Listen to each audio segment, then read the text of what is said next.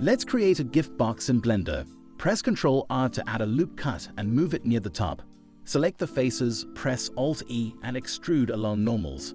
Add 2 loop cuts across both axes and select the faces. Again, extrude them outwards.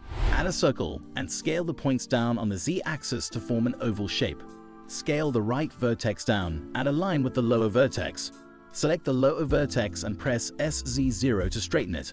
Select the upper vertex, move it down and rotate it to align with the curvature.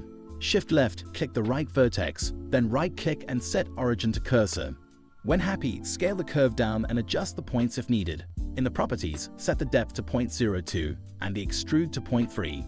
Use Alt-D to duplicate the bow and rotate by 90 degrees, then press Shift-R to repeat. Select the center vertex and press Alt-S to scale it. Select the bow and rotate by 45 degrees on the Z-axis.